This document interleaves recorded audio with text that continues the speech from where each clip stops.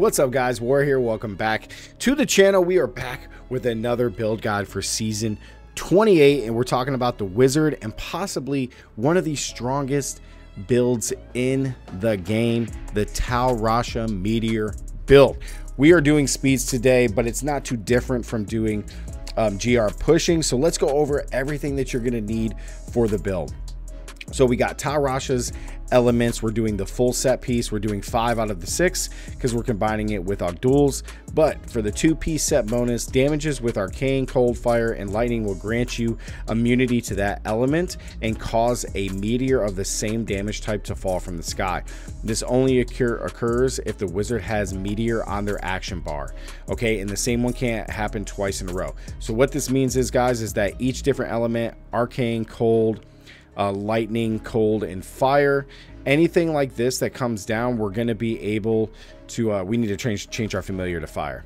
But all these elements will call down another meteor of that same element, which is huge. Okay, 4 set piece bonus is arcane, cold, fire, and lightning attacks each increase all of your resistances because we're basically a tank. And then attacking with meteor reduces your teleport by 1 second, which is what we're going to do to get around the map. Our 6 set piece bonus is attacks increase your damage by 2000% for 8 seconds. And all the elements attack each add 1 stack. At 4 stacks, each different element attack extends the duration by 2 seconds to a max of 8. Okay, so we'll have our damage increased basically the entire time. Okay, we paired it with the Ogdul set, which gives us reduced damage and increased damage against and from elites, and then just in general, which is awesome. We paired this with the Squirt's necklace as always for double damage, convention of elements for even more elemental damage because on every rotation we're going to get the bonus, and then of course Halo of Karini to be a tank. Okay, with our boots, guys, we got Nilfur's boast. You definitely need this. It's key to the build. You increase the damage of meteor by 600%. And then when your meteor hits 3 or few enemies, it's increased even more. Then the Grand Visor. This is the bread and butter of the build. Reduces the arcane power cost of meteor by 50%, so we're able to spam it even more, and then gives it a big boost in damage. Okay, our legendary gems we got is Bane of the Powerful, so when we take out an elite pack, we do more damage. Zaya's Stone of Vengeance, because we're going to be hitting people from all over the place. And then Bane of the Trap for even more damage.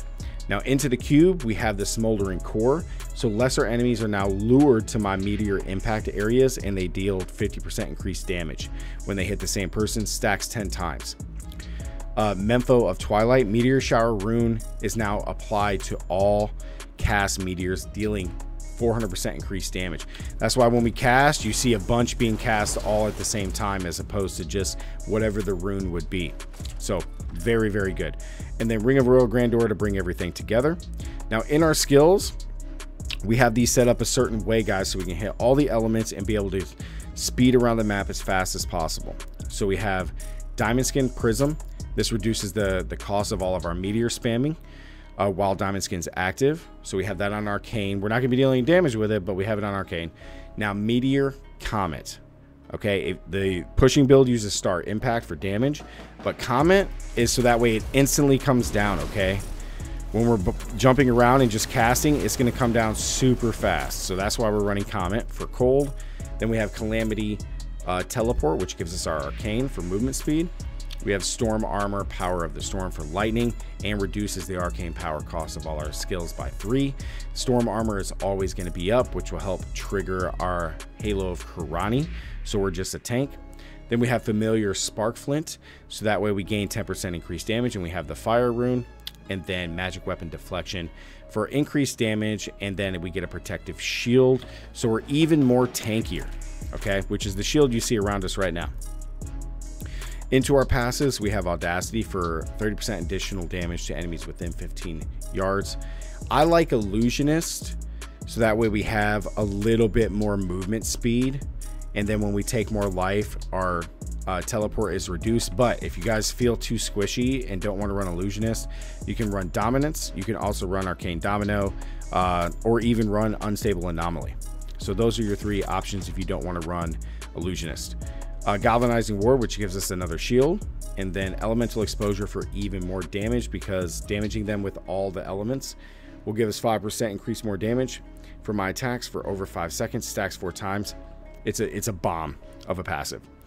Now, into our stat priorities, guys. A few of them are going to be fickle, but I'm going to go over them briefly. So in our helmet, we want intelligence, crit chance, meteor damage. In our shoulders, this is where things get tricky. We're going to want all resist, intelligence, cooldown, and resource cost reduction. So vitality doesn't need to be in there. In our chest, we want int, vit, attack speed, armor. In our gloves, we want intelligence, crit, resource cost reduction, but I really enjoy the area damage because we're just gonna be spamming, so we're not gonna be spending too much resource, so I think the area damage is fine. We already went over chest, so in our bracers we want fire skills, intelligence, vit, crit chance, but because you are running comment, you can change that to cold. That's just set for when we're running the fire rune. Belt, you want intelligence, vit, all resist, armor. Pants, you want intelligence, vit, armor. Boots, you want intelligence, vit, armor, meteor damage. In our weapon, you want fire damage, percent, intelligence, and then area damage. In our rings, you're going to want attack speed, crit. And then this one, you want attack speed, crit, not intelligence. So those are your stat priorities, guys. Now, I'm going to go over how to play the build because we are going to do a GR90. So basically, you're going to get in there. You're going to keep these up at all times. We're going to dash around, and then we're just going to drop meteor, comet nonstop. All 4 of these should be up at all times, guys. Pretty simple to build. You should only be pressing these 2 after, and then you just spam those. So let's do it. Get all of our stuff up. And then you don't want to stay and just wait. You want to just dash around as much, or teleport as much as you can. Oh my God, I'm so bad at this game, at reading maps. I'm trying to look at my skills here. Now you can hold this if you want and do it that way, or you can click it. Totally up to you. It's totally your preference, guys. But the build is just insane. It does so much damage. It's not clunky to play whatsoever. The only thing about this is that it's just slow. Now, if you wanted to move around a little bit more and not have the kind of delay here, you could drop the smoldering core inside of your cube and run Aether Walker, so that way you can teleport around non-stop. That is totally up to you. That is your call. You do lose a little bit of damage, but that's okay. It isn't going to hurt you in the long run when you're just doing GR90s. But if you definitely want to do that, you can. I've ran both, guys, and it's just kind of a preference. I like having a little bit more speed than what I have now, so I would probably switch to it. But I wanted to give you the smoldering core just because the damage that it has is very important. And now, hey, look, now we got a speed pylon, which is cool. But the build is very flavorful, guys. It's very pleasing to the eye to be able to just destroy everything.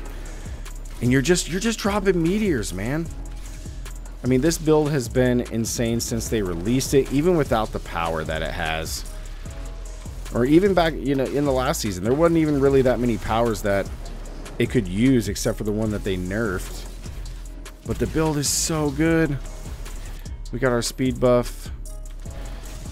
See, I don't even have to look at them. I just drop meteors and then move along to the next group, because the meteors should kill them as you're bringing them down.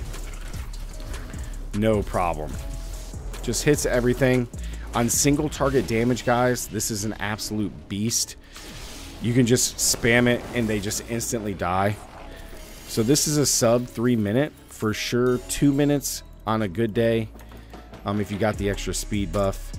But this build absolutely destroys, and this is the speedier version. So when you're pushing and changing a few of the skills around, you just decimate GR150s. No problem, guys.